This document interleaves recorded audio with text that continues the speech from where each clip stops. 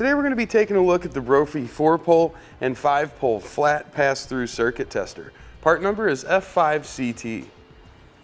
As you can see, our tester, this is going to be a completely one-piece unit here. We're not going to have different pieces click together or anything.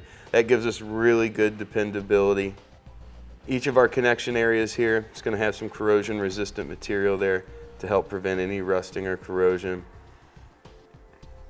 Lights molded right in, so we won't have to worry about those coming loose or anything.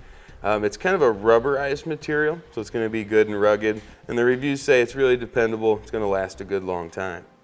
Nice thing about the cap, it's also been molded on, so we don't have to worry about losing that or it falling off. It'll always stay permanently attached for us.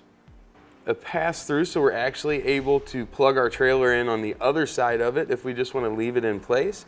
If we want to store it in the car, simply remove it and plug our trailer in normally.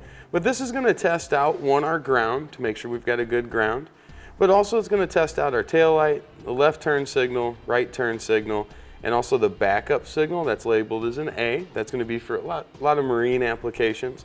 That's going to be if you have a 5-pole. If you only have the 4-pole, it's going to be the first 4. And when you step on the brakes, you want to see the 2 in the middle there light up. It plugs directly in line, as we said, with any 4 or 5-pole application. This is just going to slide in just like that. And then we can either cap that off if we're just going to be running test. If we actually want to use it as an inline tester so we can monitor that, we can plug our trailer in right there, nice and easy. Let's get it plugged into our vehicle here. Now I'm using the aid of a 7-pole round to a 5-pole adapter that we sell here at eTrailer.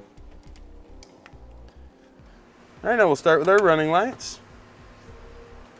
Left blinker,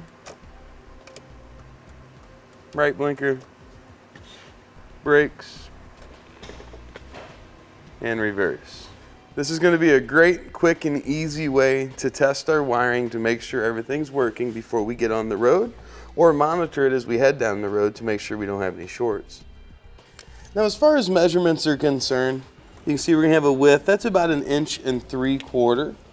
And then the total of what we're going to add to our actual plug, it's going to be about 2 inches. So if space is an issue for you, definitely want to check, make sure you've got that extra 2 inches that you need, but then you can simply plug in and head down the road. And that'll complete our look at the Brophy 4-pole and 5-pole flat circuit tester, part number F5CT.